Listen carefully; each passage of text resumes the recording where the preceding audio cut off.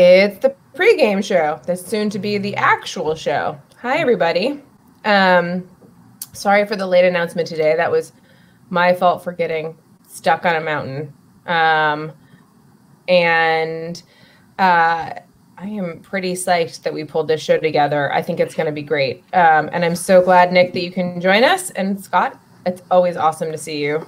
I'm kind of like loving like the Scott, Kate, Ben, like constant, like it's fun to have you here whenever you want to be. I feel bad bringing you into the every day at 5 o'clock commitment that like we've all like the blood oath that Ben and I unwittingly took in like 427 episodes ago. but you are always welcome to join the show whenever you want. Thank you. I love how you never make me feel like the third wheel that I am. No, you're not a third wheel. We just are. We're like a wheelbarrow, Scott. You realize we're live, you know, because you set the auto thing on. No, I didn't. I think we're live on YouTube. I did. Whoops. Yeah. Oh yeah. Okay. Well, whatever. And we're live. It's Friday, May 28th, at 9:02 p.m. Icelandic time.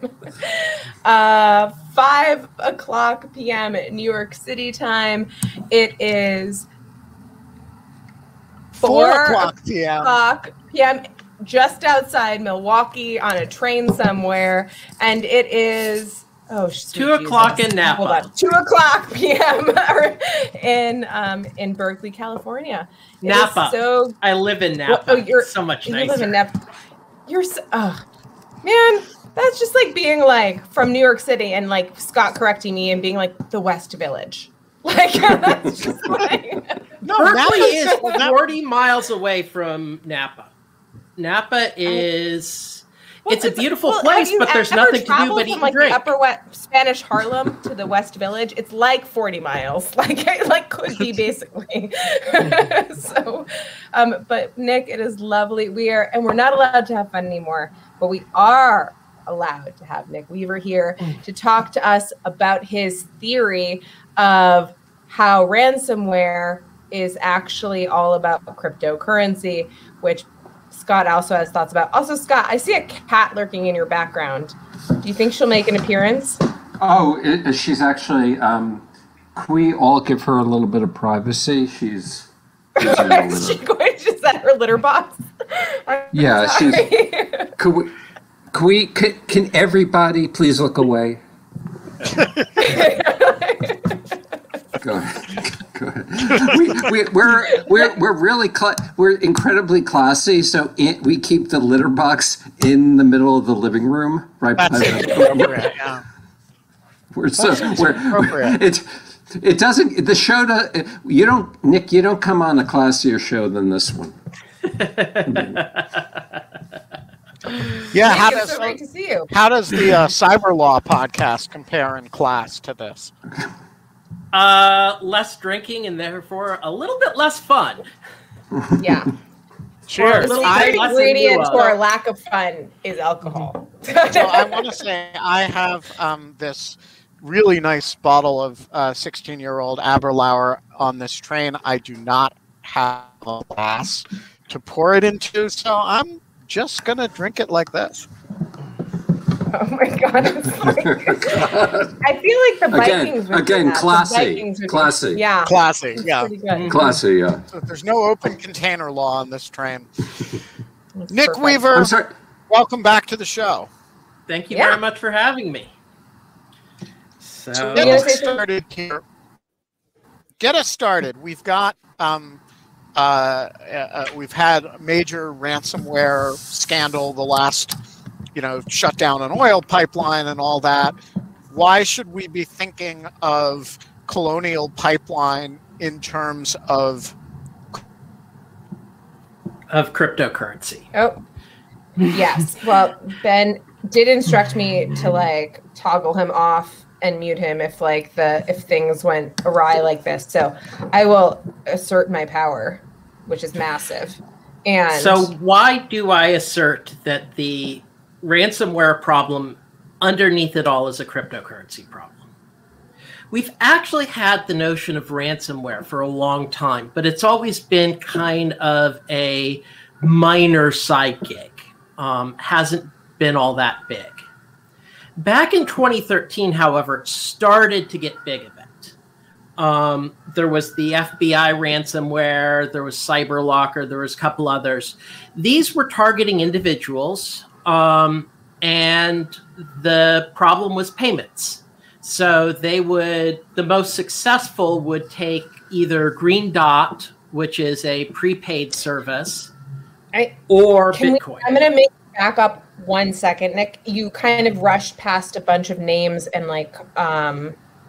events. Can you just roughly give us an idea of what happened in those types of things and what happens in ransomware generally?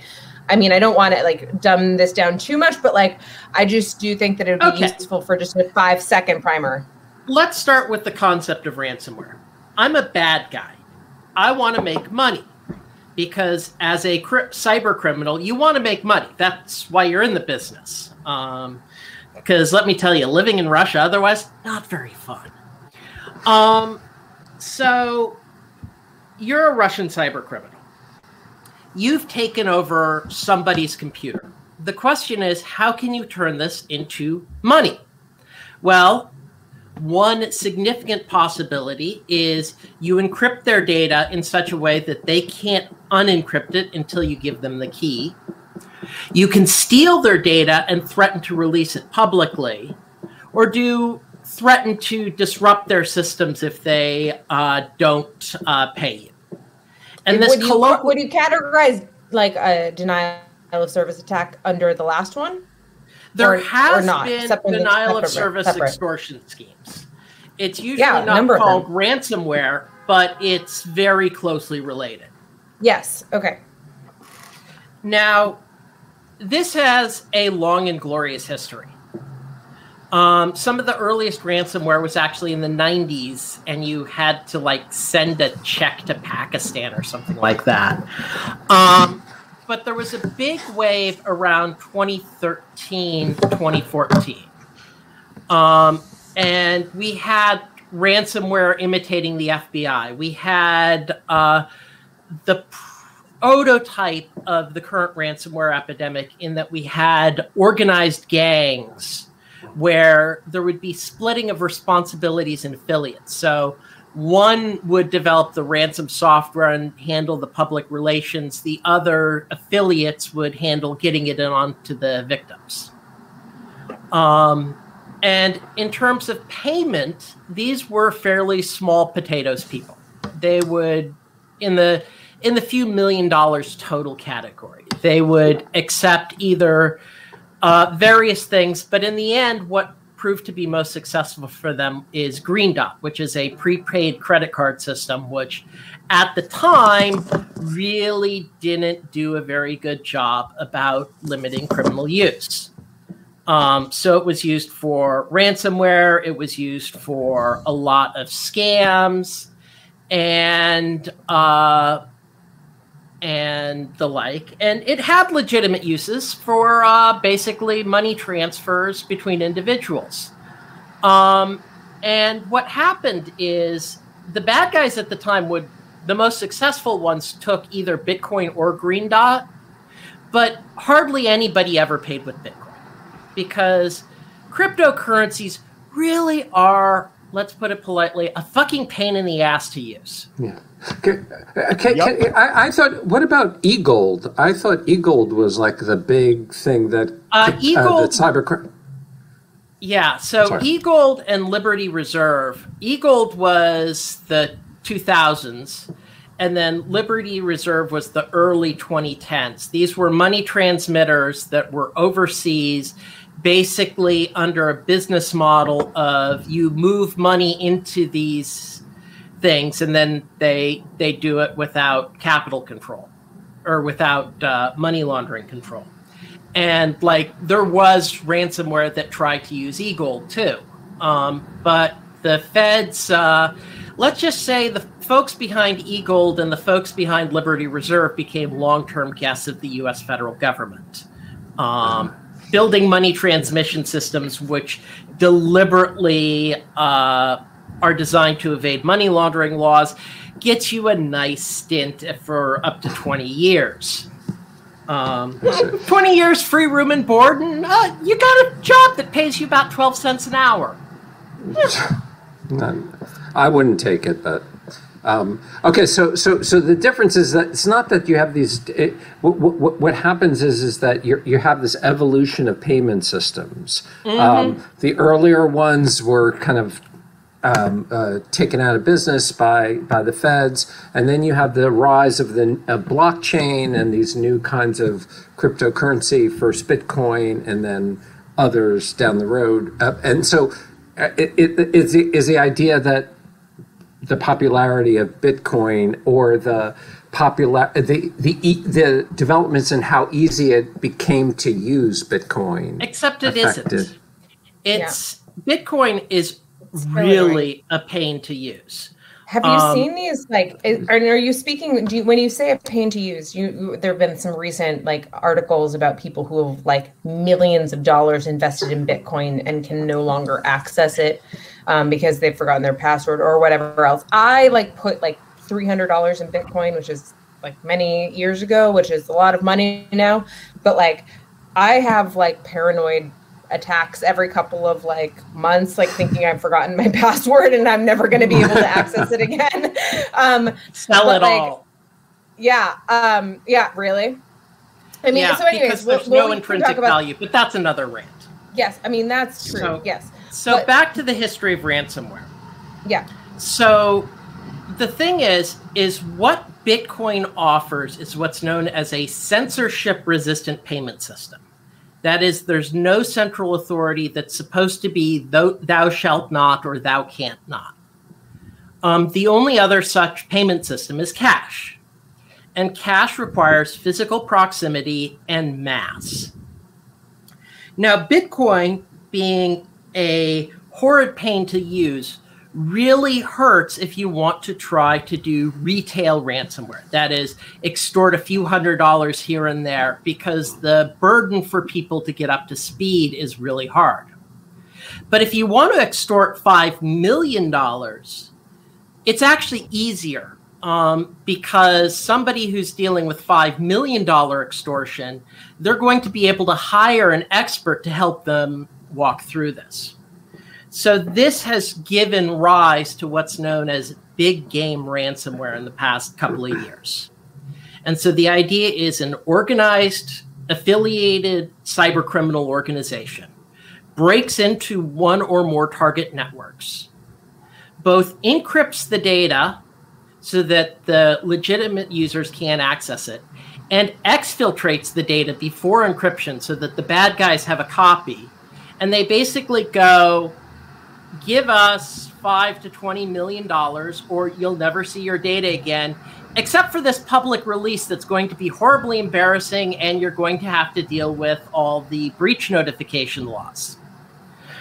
And so what happens then is the victim calls their insurance company.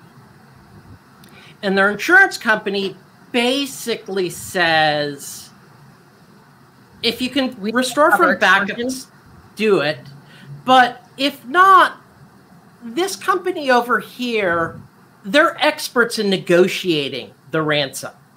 So you contact these guys. They will help you negotiate the ransom, lower the price. They will handle all the hassle of doing the transmission.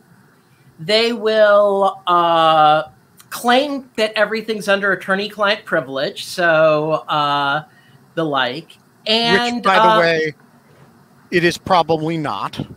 Yes. Crime fraud exception, not actually attorneys, not actually legal advice, blah, blah, blah. Yeah. If somebody who is not your lawyer claims that your interactions with them are covered by the attorney-client privilege, that is, just be really skeptical of that. Yeah. I mean, it's tip off. And so anyway, and then they pay off the ransom. And these organized gangs are huge. So like The gang that hit Colonial Pipe is just one of many. You practically need a scorecard to keep track of them all. That gang alone has grossed $90 million in about less than 6 months of activity. We have other ransomware gangs that will actually construct targeted zero-day attacks. So you can't patch your way out of it and attack a whole bunch of people at once. So the Clop ransomware gang is the one that hacked the Excellion file transfer appliances. So these are appliances that banks and businesses use to securely transfer files with audit logs and everything else. And so they broke into a whole bunch of these in December and January, stole all the data, and have been extorting the victims. And if you don't pay up, they post it on a Tor hidden service. So I know because UC got it. Okay, so I want to just pause for a couple of things. First of all, you're saying ransomware like software. Like this is the portmanteau of like ransoming something with software. I want to know a couple of things. One, this just sounds like fucking extortion to me. I don't understand how it gets a special word for what it does. I don't think they're maybe writing programs that specifically manipulate the software that they're like the proprietary software of like these individual companies, but they're not like creating something. So like, fine, it's just plain old extortion. Two, this is a story as old as literal dirt. Like this just sounds like Deadwood, South Dakota to me, and like exactly what comes up when there is a lawless type of community and you have a massive amount of money and no one to stop these types of things. That there is also kind of a number of entities that kind of grow off of a scheme of extortion because it is effectively a new industry. Right? Yes. It is effectively like a very massive amount of money, and there are many people that want a piece of that massive amount of money. So it has plenty of cushion to basically fund intermediaries. In $1 billion a year industry minimum, right, if not more. The other thing you haven't mentioned, because we've been talking about a Colonial Pipeline, but I think is the story of ransomware, is that they target what we would call gray market industries, typically. Industries like pornography, you don't think so anymore? No, the ransomware targets everybody. So like while Colonial Pipeline was dealing with it, the Irish Health Service was down because they had a ransomware attacker. The UC system, we got nailed by a ransomware system. Scripps Healthcare in San Diego, their IT systems were down because of a ransomware attack. No, these gangs go after real, legit companies. They are not dealing with the gray mail. They are the gray companies. They are going for everybody. Okay, that was all my questions. Sorry, I didn't mean to I just wanted to add that and see if you agreed with what I was categorizing. Go ahead, Scott. So one thing that's kind of brilliant about ransomware is the fact that like up until the development of ransomware, it wasn't particularly easy for hackers to monetize your data. I mean, there was like credit card numbers, there might be bank router thing, but basically you cared way more about your data than hackers did. And they didn't have time to go through your stuff, your inbox, reading your. What's brilliant about ransomware is that they switch things around. Is that like the ultimate hostage is something that you care a lot about, but the hostage taker doesn't care anything about. And that's your data. Yeah, no, fits that perfectly. They're not monetizing your data. They're monetizing your care about data. Exactly. Exactly. Your attachment to the data. Right. So what if so in some sense it's actually a really, I mean, it's clever and also kind of shows the same thing about all security tools, which is that the very thing that can keep us safe is the very thing that can harm us. So like encryption is this amazing technology which enables us to securely communicate. It's also the thing that can be used against us. So it's really, it's kind of brilliant. So, and it's extremely dangerous. So now, what would you say to the people who say that the government should criminalize the use of Bitcoin in order to prevent these currency transfers amongst illicit entities? I would say you don't need to. There's a lot of policy tools already in place that can effectively disrupt that entire payment channel. And, can you mention some of them? Yes. So, for example, currently the excuse why you can do these large transfers absent money laundering controls is that it's a decentralized system. So no individual is responsible. But that's a lie. That is a straight up lie. How the cryptocurrency systems work is, to start with, you have mining pools. So you have, like, for Bitcoin, 7 entities that effectively every single Bitcoin transaction is formally approved and recorded by one of those 7 entities. Give or take. And those entities are the major mining groups in China, mostly. Yes. And as a consequence, these folks are all really money transmitters. There's a claim that being decentralized absolves you of responsibility, but the one that gets lucky and creates a block is the money transmitter for all the transactions in those blocks. Put bluntly, Bitcoin mining is technically grossly illegal already. You don't need to make Bitcoin mining illegal in the US. Why is it illegal? Why is it illegal already? Because it's a money transmitter business. Yes. It's a money transfer business. And it's a money services business. And FinCEN actually says whether you're a miner or not makes no impact on whether you're a money transmitter. It's the money transmitter laws are very much looks like a duck, walks like a duck, quacks like a duck. And these guys are ducks. Yeah, I guess they would say that they're actually not transmitting money because Bitcoin isn't money because it's not legal tender. Except that isn't an issue because these are, under FinCEN guidance, are called convertible virtual currencies because there are ways to convert the Bitcoin to and from actual money.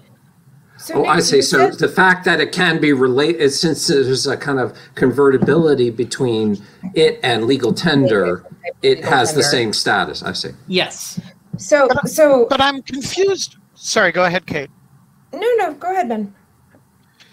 But I'm confused by how this gives rise to policy levers, since we're not going to treat these entities as, unlicensed financial entities. They're not U.S. based anyway.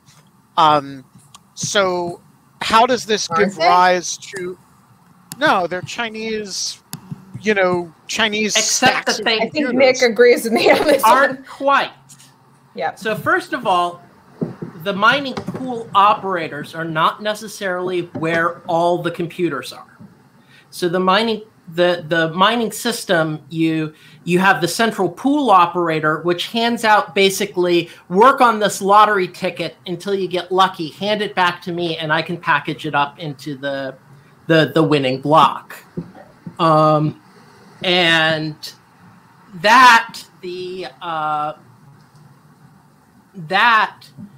it's the mining pool operator, not the mining computers. There are some mining computers in the US, and that is actually what makes it worse, because now these pool operators, if they just so much as allow US participation, they're now under FinCEN. They have a tie to the US, and FinCEN has a long, long history of going after overseas people with vague ties to the U.S. I just did this in my jurisdiction class in internet law. I'm so happy to hear you like saying this because I'm like, this is okay. So good. My question was just yesterday, a Swiss bank settled for $79 million to the DOJ for money laundering $35 million in the FIFA scandal. Oh, really? That was yesterday. Yes. So, I did not know that. But hang on a second. Yeah, So your argument is that there are these 7 mining pools, and the U.S. should go after them all for money laundering? Or they could just do know your customer on all the Bitcoin wallets. That Bitcoin by design is only Swiss numbered accounts. Yeah, you're going to have to work at it, but you could theoretically make a mining pool that is fully compliant with U.S. money laundering laws. You just have to do it. And the thing is, the miners, when they select, they aren't a passive, the mining pool is not a passive decider of which transactions to validate. So there's so many transactions that can be validated. The amount of space in the block is considerably less. So the mining pool is already making active decisions as to which transactions will actually be validated by that mining pool. So let's just, this is like super duper in the weeds about like how you would actually enforce these money laundering rules. But is it your position that the only way we're going to get control over ransomware is by regulating cryptocurrency? Quite probably.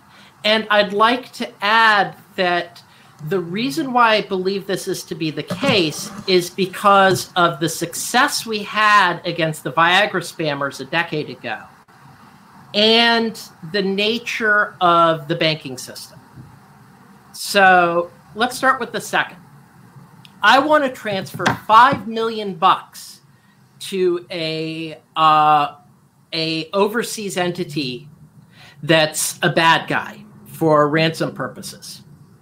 If I use cash, I'm going to actually have to get that 50-kilogram lump to the other guy, and that's going to be a no-show.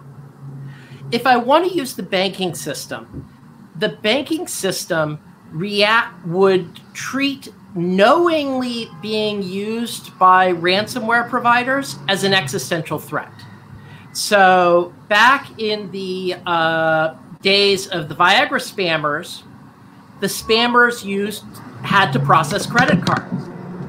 And what we developed, I was just one small cog in a very big team, is methods where we do one test purchase. Well, Damon McCoy would do one test purchase, find out the bank account of the Viagra spammer.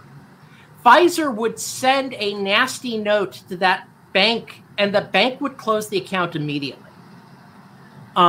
Because the risk to the bank of being cut off was an order of magnitude more than the revenue they were getting. So this is actually, so go ahead. I'm sorry, finish what you're saying, Nick. I didn't mean to cut you off. I thought you were. And we still see this today. So like just yesterday, a major Swiss bank settled for $79 million with the Department of Justice for knowingly laundering $35 million.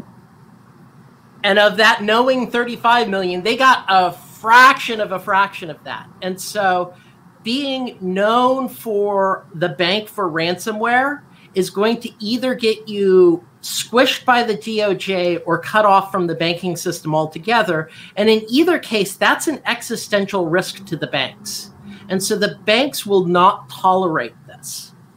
And so the only game in town is cryptocurrency. Cryptocurrency sucks for payments. It's actually provably inferior for any payment that can be done through legal channels. Yeah. And it will always be that way. But it's the only game in town, and so that's what the bad guys have to use.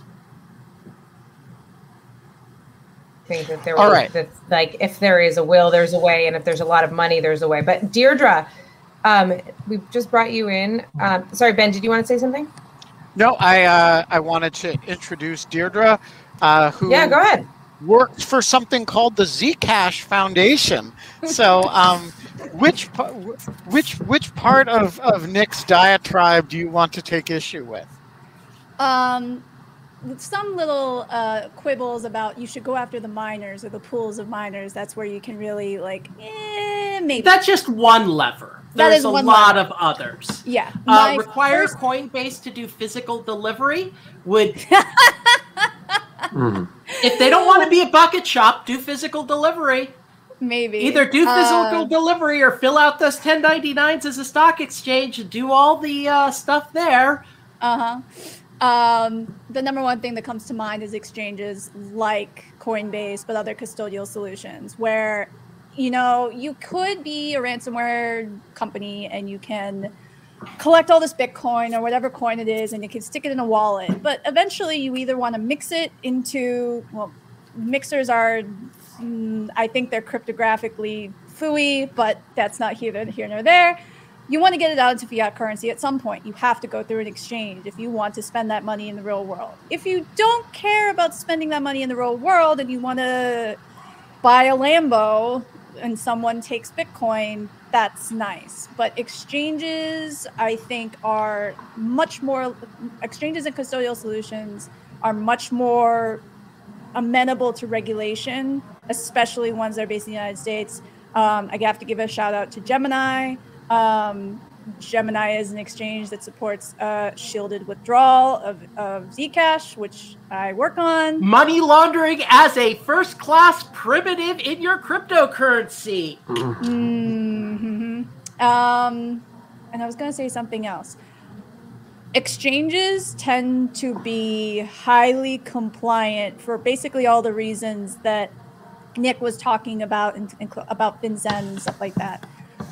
They need your ID. They will ask for your passport. They will ask for your firstborn child to try to stay compliant, because when you take your cryptocurrency and turn it into US dollars or euros or whatever it is, that is really where the rubber meets the road. So I would continue to lean on those. So how are those, I'm curious how if you're doing $90 million of Bitcoin ransomware in 6 months, how are they getting it out of Bitcoin? Presumably they're not, buying their tickets to the French Riviera in Bitcoin. Like, what's the major mechanism for getting stuff out? I don't know. I think a lot of them are holding on to it. And I think, one of the reasons is that Bitcoin has, the market just crashed in the past 2 weeks, but it's still up like 100%, 200% over the past 2 years or whatever.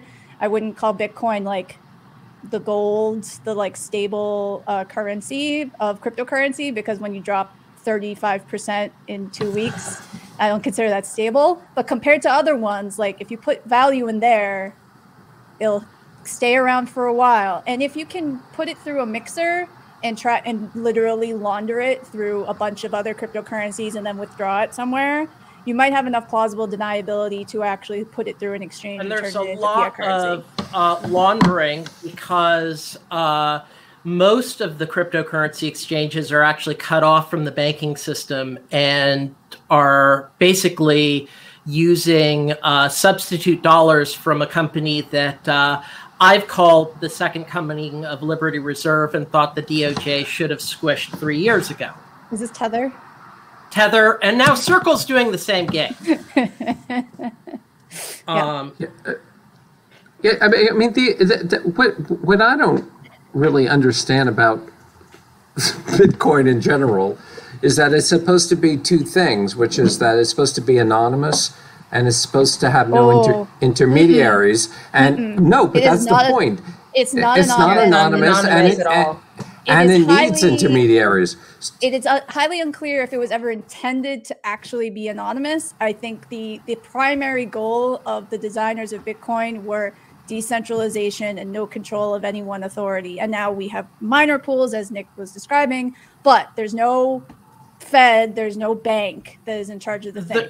There's no censor. The design of everything. There's exactly. no censor that says thou shalt not. And this is why, in fact, I consider the greatest risk from cryptocurrencies is that they're successful, because cryptocurrencies committed a crime against me.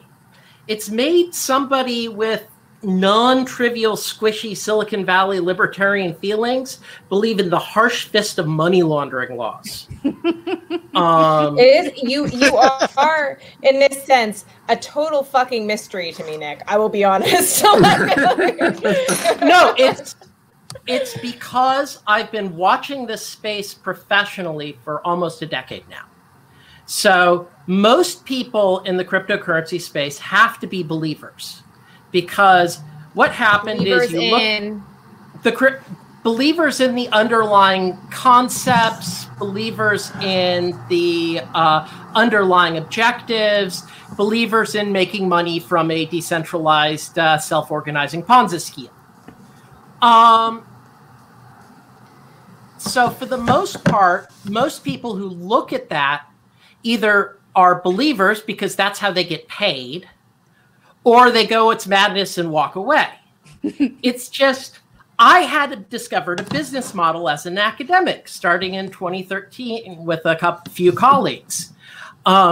We mined the comedy gold, turn it into papers, get publications out of it, and that's our monetization model. So I've been following this space since really 2012, 2013. I'm sorry, is it oh, I'm sorry. Go ahead, Nick. Yeah, go ahead, Nick. I'm sorry. Go ahead, Scott. I just want to ask what Zcash. I always wanted to ask what Zcash was. I was really. So Zcash is really cool, from a technical standpoint.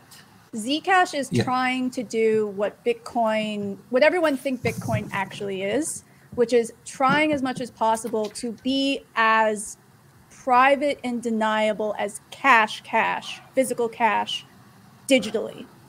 It happens to be on top of the decentralized consensus, blah, blah, blah, that Bitcoin has. It uses a cryptographic technique called zero-knowledge proofs to check all the rules about Alice sends Bob 5 Zcash or whatever, and I can prove that I have not spent this note before, I am not double spending, and I am not inventing money out of thin air. It's able to check all of those rules without revealing anything else about you or the recipient or the money you're sending or some metadata. We have like a little memo field you can add, other than the rules are correct.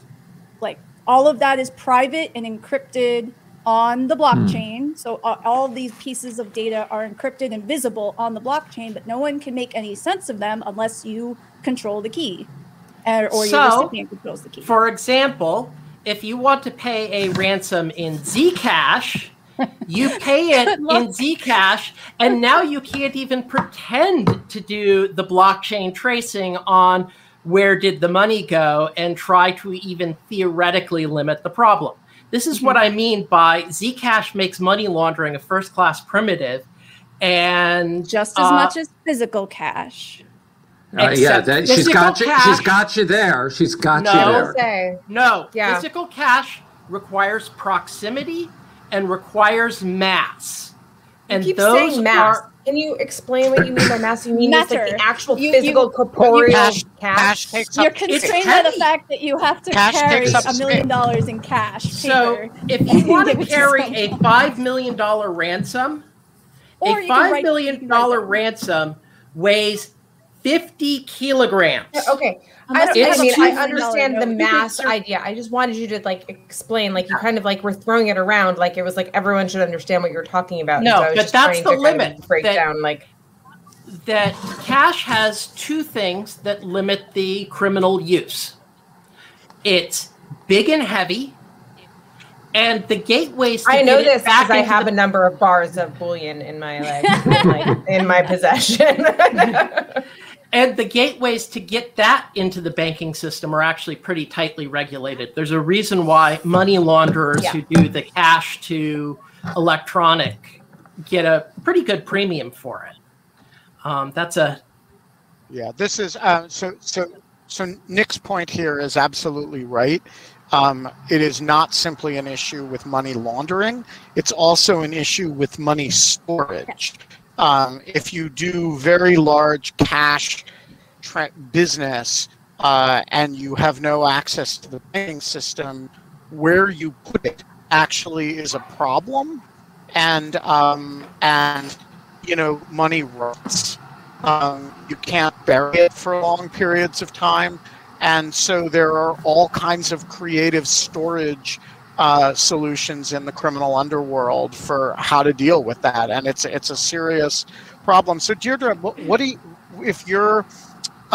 you guys do to prevent cash from being used as a money laundering instrument? We currently don't do anything at the protocol level. So the cryptography and how you agree upon consensus and how you exchange value and all of that in the protocol, it's dumb. It's as dumb as Signal. It's as dumb as the encryption in your web browser, that sort of thing.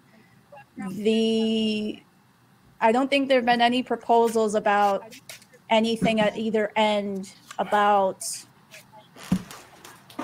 since it's a cryptocurrency, it does not have the same moderation, regulation points and levers as such like a platform such as WhatsApp or whatever.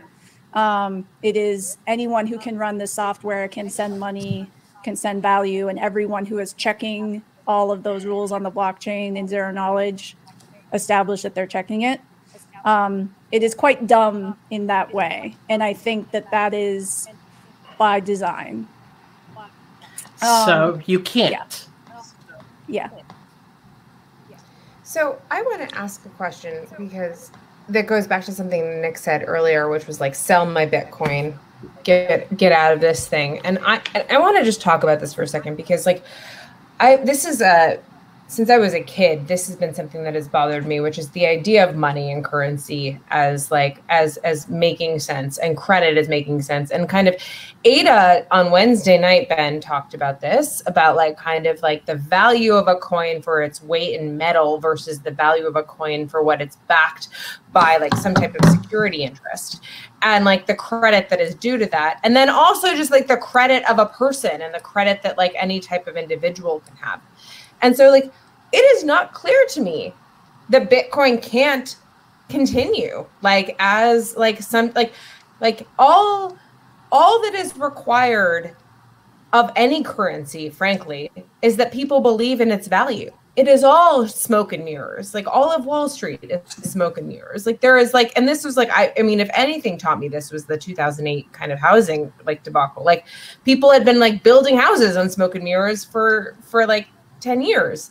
And so like, I just don't understand, like, why is it that Bitcoin is necessarily going to fail? That does not seem self-evident to me. Yes, there is nothing actually backing it. It's not real. But like $1 is a piece of paper, or as good as the Federal Reserve will make good on it. And if the Federal Reserve blows up in like some giant, like, you know, or like the entire United States implodes, then we're not going to, like, it's just going to be a piece of paper again. And so like, I just kind of want, like, I mean, so anyway, sorry, that's my point. Deirdre, I really would love to hear your thoughts on that. Yes, I think you had Charlie Warzel on here recently, and I think they wrote something that was basically like, it's all meme stocks all the way down. Like all the stuff with GameStop and AMC and Dogecoin and all of that, where the value of GameStop stock had nothing to do with the value of the business. It was just gamified because people realized that they were short sellers in a short position. They decided to go, YOLO, let's have fun with GameStop stock. And then they shot it up and someone made money and then it crashed again and all that. And you can make an argument that that is exactly the same, minus the short selling position that people had for Dogecoin. Like nothing happened to Dogecoin to make it go from like micro fractions of a penny to 75 cents, US cents. per Dogecoin. And then a bunch of people became millionaires, and some of them didn't sell, and I don't know why, because they were holding it. Anyway, there's nothing to say that the value of the US dollar, now that it is not backed by anything but the faith and credit of the United States and the Fed and so on, isn't similarly tenuously tethered from the value of the US dollar and like what is backing it. Like, I don't think it's going to happen, but there's nothing to say it can't happen as well, which is basically like people having fun and memifying stores of value, and the value of the asset or the token or the currency being completely disconnected and disjointed from the thing that it supposedly reflects the underlying value of, aka whatever it is just what we believe it to be, and not even believe it to be, but just think it should be for fun. I beg to differ, and here's please. This is something I've been thinking about for a while now, and what it really comes down to is zero sum versus positive sum versus deeply negative sum. So a zero sum transaction, for every dollar earned, there's a dollar lost. Stocks are not zero sum on a long-term basis. If you buy a stock and hold it for a while, you have dividends, you have share buybacks, you have new money going in. Stocks are positive sum on a long-term horizon. But you might not live for a long-term horizon, so why does that matter? What like your horizon is like a defined value. It's not like a long-term horizon. Manias and bubbles are in some ways slightly divorced from whether it's positive sum, zero sum, or negative sum. But the important distinction I make is that an investment needs to be positive sum on a long-term horizon. That a zero sum is not an investment. Zero sum is pari-mutuel gambling. The horse races are zero sum. You don't hear about people going to treat the horse races like they do Wall Street.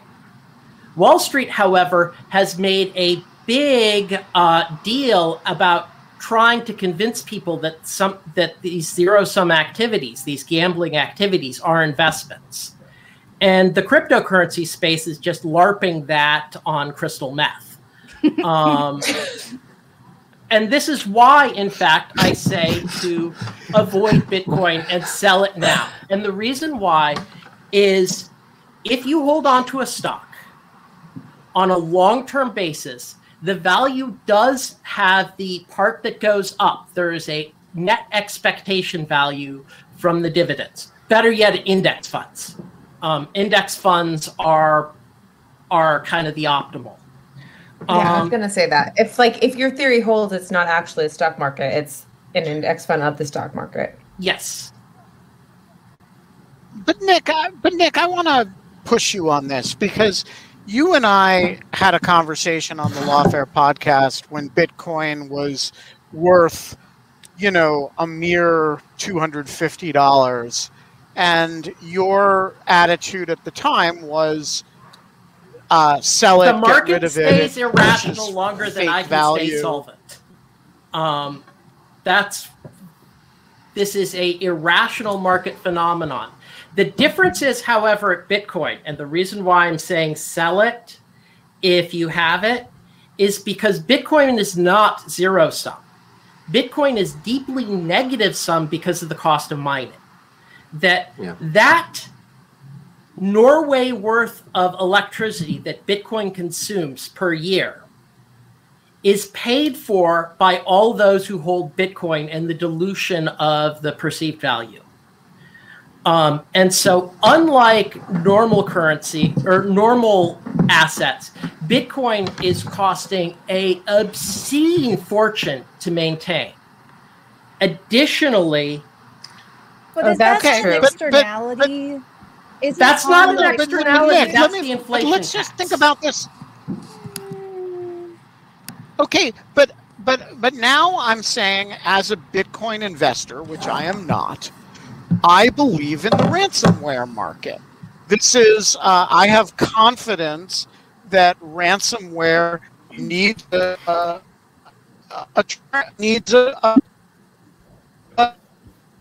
currency people are using, so it has value. True. That would be a utility value that's inherently above zero. So I would argue for the ransomware people, you could switch to another coin that is far lower in its life cycle than Bitcoin just to move money around if you really wanted to. Yeah. May I suggest Zcash? It has money laundering as a first-class primitive. Nick, be nice. He's saying first class primitive. I know. Yeah, It's it really is good at that. It's really well designed. It's far better than that Monero hack. It might. Oh, thank you. Yes, the cryptography is, in my opinion, better and stronger than Monero. Money laundering as a first-class primitive notwithstanding. Do you want to? Hey, but can I just suggest that we turn the show into a pump and dump show? If we want me to try to log into my Bitcoin right now. No, I can just convert it to Zcash live. No, I got a better idea. I'll give you all my password. I got a better idea. I don't even want my spouse's passwords. I'm going to create 100 trillion Dunning-Krugerrand tokens. 100 trillion DK tokens now exist. Kate, would you like to buy one of these? By the way, Nick, one of these DK tokens for $1? Please do so. Now, I hand you a DK token. You hand me $1. It's a zero-sum transaction, and now we have a market cap of $100 trillion. This is why the market cap figure is completely meaningless. Yeah, they can go away in a week, as we just saw. Yeah. Deirdre, I am, and Nick, I'm curious just to kind of ask you guys, since we're talking about ransomware and everything else today, do you agree that it's kind of it's a term that is just meant to talk about, it's a new term to describe an old thing of exploitation, and that it's do you think that it has a value add in terms of how regulators deal with this problem? I think ransomware, as opposed to insert different kind of malware here, is useful, at least in indicating that they're ostensibly encrypting your data and holding it hostage and asking for a ransom, as opposed to, I don't know, some of them encrypt it, some of them exfiltrate it and say, we have it over here, if you want to get it back, pay the ransom or whatever, and we promise that we haven't exfiltrated anything more, as opposed to generic malware or generic, we have your data, and if you pay us $100,000 in iTunes gift cards or whatever, we promise that we will give it back or delete it. The encrypting it either in place or some version of that is much more of a we have it and we promise we'll give it back if you pay us. Someone said something about hostageware. Do they ever do that? They do that. However, but if they give it back, does it really matter? How do you know that they're not going to ever it's? This is the problem of all extortion. So there's two things. One is, do you care about the leaking of your data? Say you're Sony. They got infiltrated by North Korea and they leaked all their emails, and it was very embarrassing, and they did not like that. But the other component is operations. If you're a hospital, if you're the city of Maryland, if you're whatever, it's not just leaking of data that you're worried about. It's, can you function? And if you're a hospital and all of your systems are locked up and you can't process patients and you can't administer doses of medicine correctly, you don't care as much about the leak. You care about being able to operate your systems, because if you don't, people may die. And so if you have the promise dangled in front of you of everything's fine, just pay us and we'll unlock everything, it is very, very tempting to pay that ransom. The way you mitigate that is you have good backups. You have good patch systems so you don't get infiltrated in the first place. Unfortunately, if you're a hospital, like there's a cost benefit analysis of, oh man, our systems are running on an operating system that hasn't been patched in 10 years, versus like buy a new piece of equipment that'll like directly impact the patient's life. And so you run behind and you become more vulnerable and you may not have backups and so on and so on and so on. So I don't like the victim blaming, because part of the problem. Hold on 1 second, Nick. Hold on 1 second. Deirdre, I just want to say I'm gonna X you away because Crowdcast gets janky with 5+ people on. But Deirdre, thank you for coming in and lending your voice and telling us Tell me how I'm wrong. Yeah, and also Deirdre, I'm going to make a plea. Please come on and be a guest yourself someday. Sure. We would love to have you on and to talk about Zcash and like your thoughts about cryptocurrencies. So before you exit away, I wanted to reply to Nick one way. Yes, Zcash is different than cash because there's the speed and availability of large amounts of money that is not equivalent to cash. You're correct about that. The downside of any cryptocurrency, including Zcash, is that if you drop your security key in the river, all of your money's gone. So there's pluses and minuses to having your digital money be completely digital. One is the speed and amounts that you can do. And this is a commonality of many digital platforms, interconnected systems that we have today, including WhatsApp, Signal, Facebook, blah, blah, blah. But you also have downsides. That's it. Deirdre, thank you. That was amazing. Nick, please respond, however you, and I'm sorry that we didn't get to any questions, but we had Deirdre come in, and so that was just like a lot. It was great, but it was so, Nick, go ahead, please. I think with Deirdre, it comes down to, we have a fundamental disagreement about the utility of anonymous transactions. There are cases that I've come to the conclusion where the benefits of anonymity are dwarfed by the damage done. So Tor Hidden Services is another example. We talked about it the last time I was on here. The payment channel for cryptocurrency is the other one. Or payment channel for ransomware is the other one. But the back to why I think that we take out cryptocurrency, we take out ransomware, is there really is no alternative. That the citations of people saying, oh, but what about the Somali pirates? Those were an order of magnitude less money.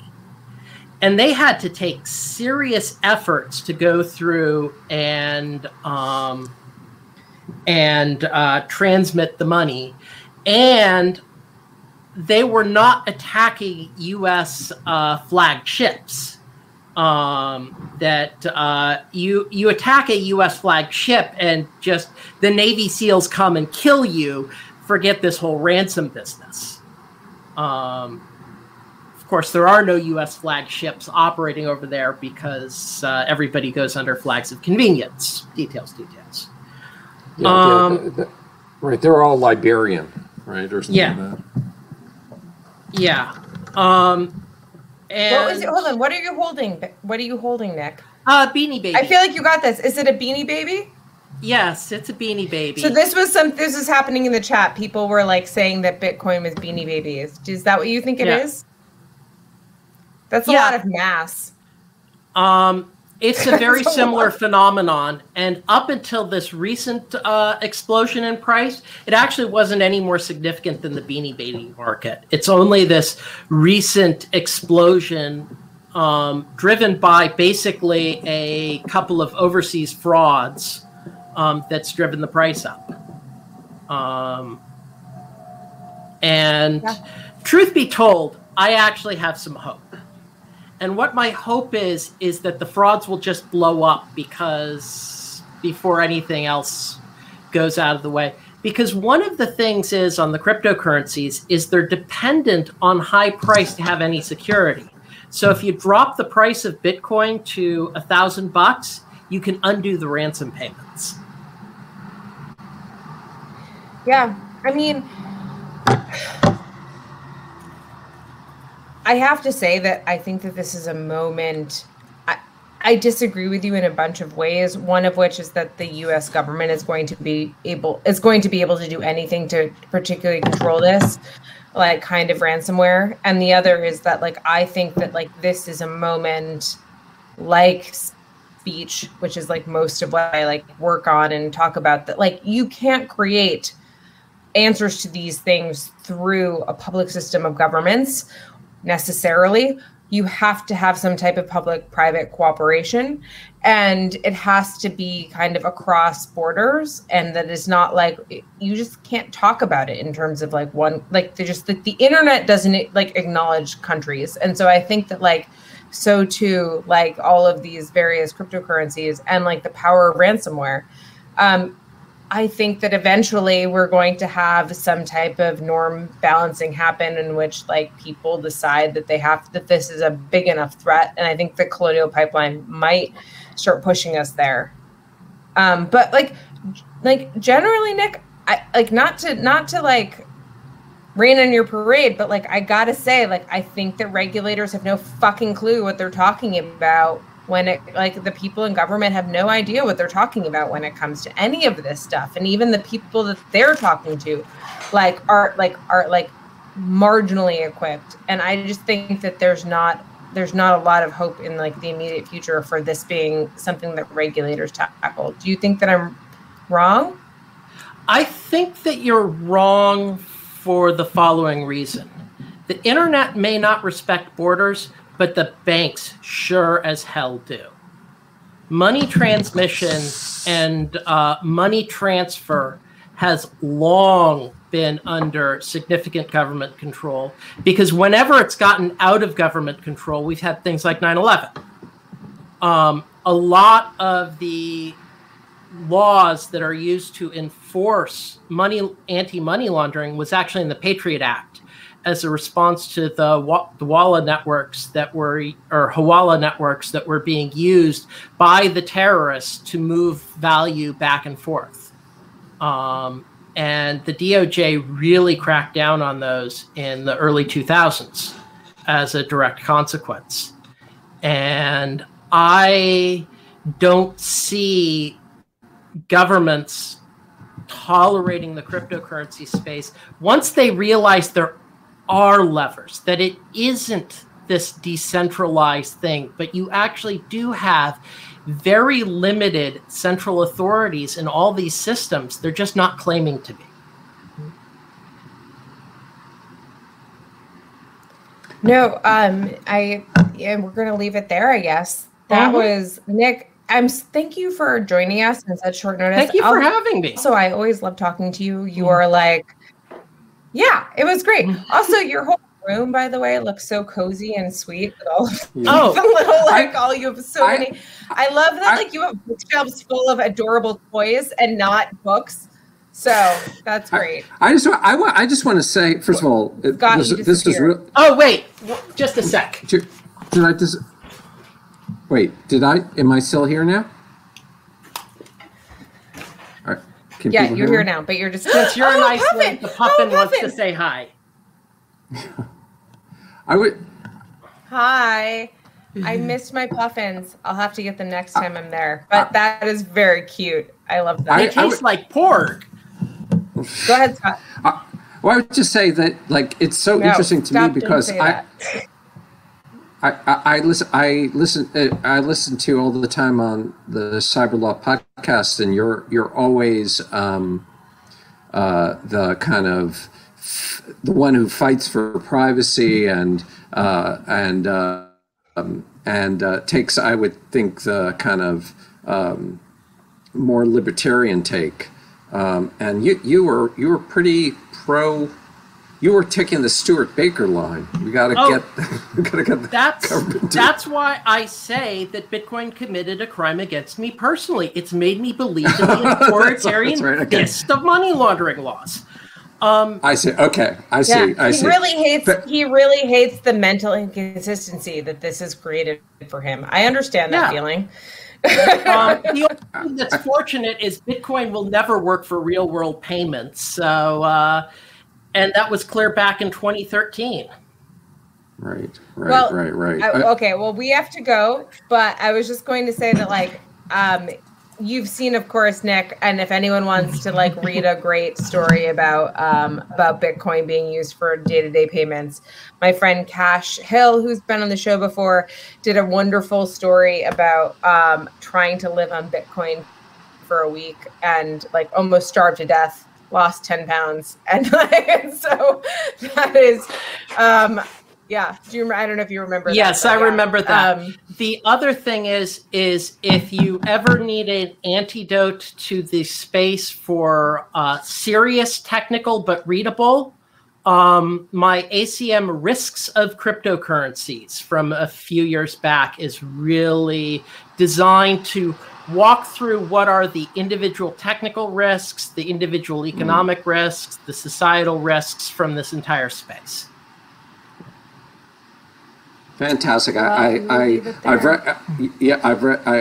read your work before. It's really clear and interesting. You can drop a link to that in the chat, Nick, if you want. Yes, let me go grab a link.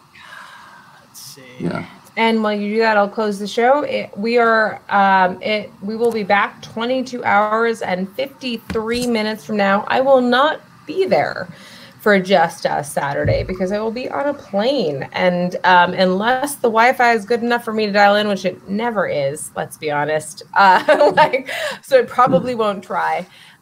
It will be just Ben and Scott tomorrow on Just Us Saturday, and I don't think Ben's going to be on a train anymore. I think he's going to have been arrived. So we will do that, and I will do it 22 hours and 53 minutes from now.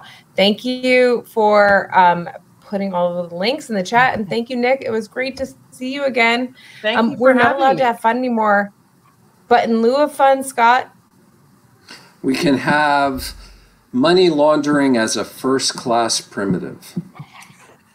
As a first-class primitive. Yes, exactly. Bye, everyone. Bye, everyone.